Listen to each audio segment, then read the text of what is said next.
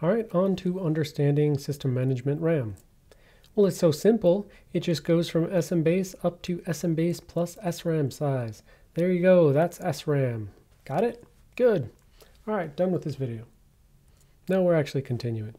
All right, so SMRAM refers to the entire range or ranges where the system management interrupt handler code can be located. Now we showed that the start of SMRAM is given by SM base, and that is a private CPU internal register. It's basically a register that you don't normally have a way to just directly read or write. And each core is going to have its own SM base.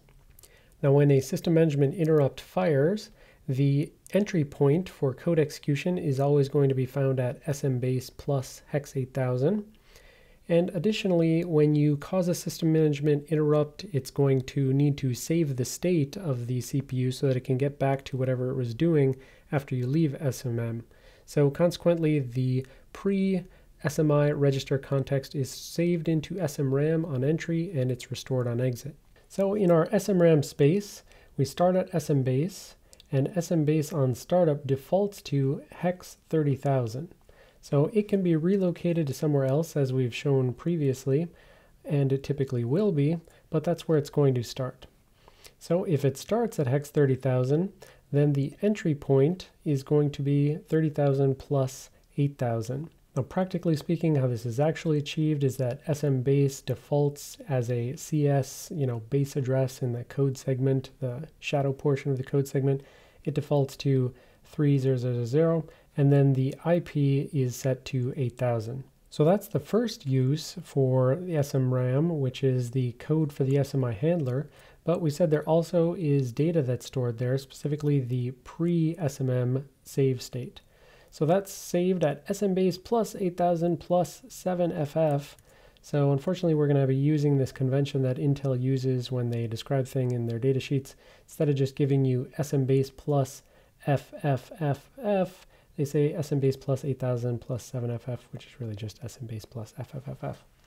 So anyways, if the processor was executing in 32-bit mode before the system management interrupt fired, then the information will range from there down to here. So it's a total of hex 200 bytes.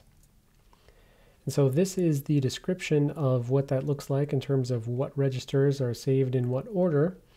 But an interesting thing to call attention to is the fact that the SM base itself is also saved to this save state, and it says that it's writable. So the SM base is stored on system management interrupt, and it's always stored to the exact same location, whether it's 32 bits or 64 bits, stored to SM base plus FEF8.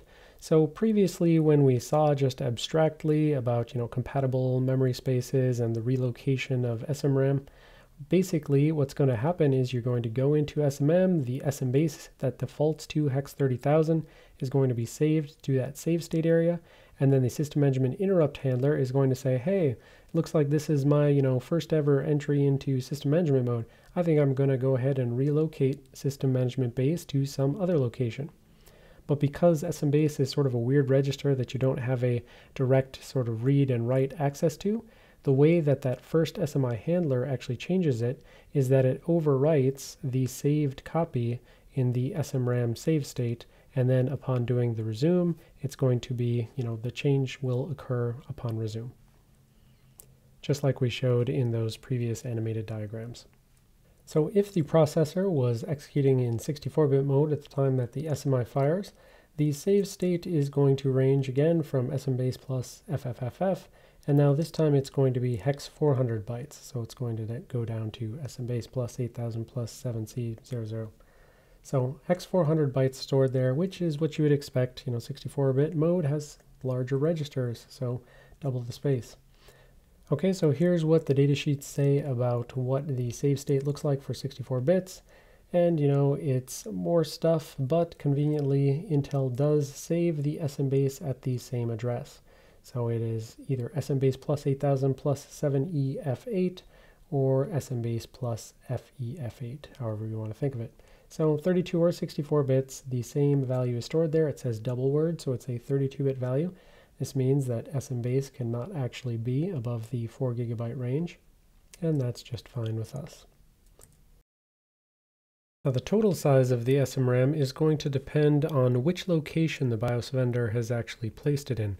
There are multiple locations that we'll learn about in the next section, and they have different constraints on their sizes. Now, because we said that all of the cores have their own copy of SM base, you shouldn't have all of those cores pointing at the exact same SM base. That would cause a problem when you enter into SMM. All of a sudden, everything would be at the same offset and all of their save states would start clobbering each other, because obviously each core is probably at some completely different address, completely different register state, and so they would smash each other.